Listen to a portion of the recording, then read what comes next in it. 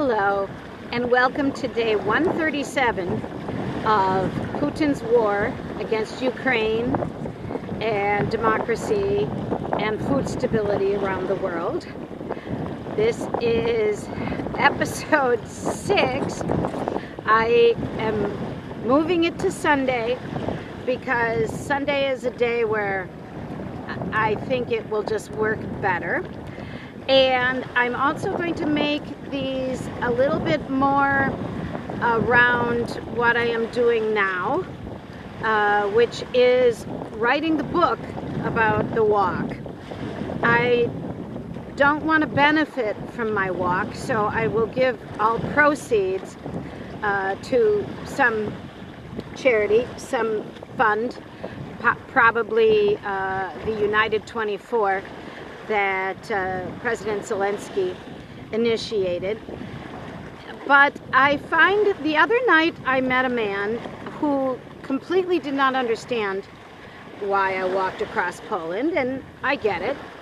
A lot of people don't understand it. But then he argued, well, he's Greek, he argued with everything. But he didn't even accept my concept of throwing rocks in ponds, of causing ripples, of having influences continue and continue. So I'm very glad I'm writing this book, because the second part of it, well, after the prologue, it's going to be 12 postulates, reasons why I walked, or why walk anyone. And the one, it's toward the end, I think it's number 10 or 11, is rocks and ponds, ripples. And so I think I can talk about this book because I have completed 4 or 5 books already. So I know I will complete it. I'm hoping I will get it done possibly by the end of the summer, because I would really like more people to understand what I did, and I'd like to cause more ripples. But today I'm going to read you a poem I wrote many years ago. There was a circumstance where a, quote, friend did not behave like a friend, and she flirted with the man I was with and ended up causing a car accident because of it. And we didn't lose our lives, although we could have, because we were on a mountain road. And I didn't even want to identify all those details in the poem. So it's called Ripples, Reflections on a Betrayal. You never know what damage your little lie might cause. You'll never know what part you played in the dramas and tragedies of the lives you touch. So let me remind you, from where comes a great tree? A small seed. From where comes a great wall? Countless small bricks. How does the rain barrel fill? Drop by drop. Most bad things don't happen like earthquakes.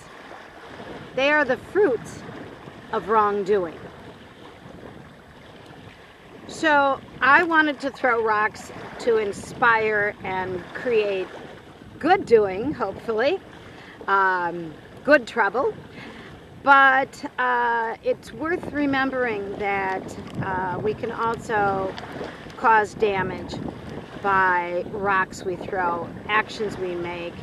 And I just heard Greg Oliar's podcast.